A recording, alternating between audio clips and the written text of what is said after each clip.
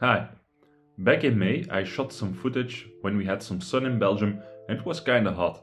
I wanted to make a little video to show you the difference between a solar panel that's laying flat and a solar panel that's tilted towards the sun. But I really want to convince you guys that if you want to build a camper van, tiltable solar panels are really something you'd want.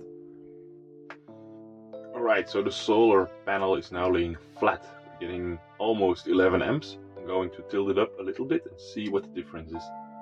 It is quite dirty, so I'm gonna clean it first and see if it makes any difference in current. It's a perfect day to do it because it's almost blue skies. Did clean the solar panel and the result is almost the same. It's a bit, we're going to 11. I just tilted the solar panel 45 degrees and you see the difference, 17 whopping amps. It's almost the maximum of this charger. So I played around with the angle, stayed around 17.5 amps.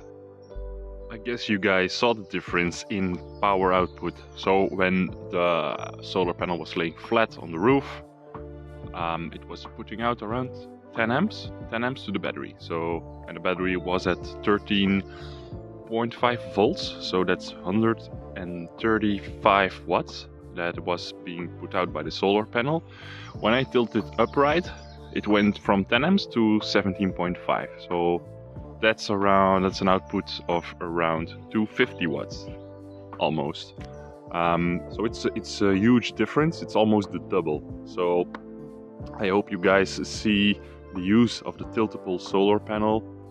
It's a bit of work. You have to climb on the roof and put everything up. I couldn't find any electrical system. I know that Laddie and Margaret are going to try it, so I'm really stoked to see their solution when it's done. So that concludes my field experiment. Of course, it's up to you how you install solar panels on the roof of your van, but I hope I have shown you the difference between horizontal orientation and tilted perpendicular to the sun. According to my experiments, you can expect 50% and 75% gain when you are in direct sunlight. Personally, I think this setup is very handy when you have only one day of sun and you need to charge your battery fast, or you are staying in a Scandinavian country where the sun is very low on the horizon. If you think this video was useful, please hit the like button and subscribe to stay updated with our progress.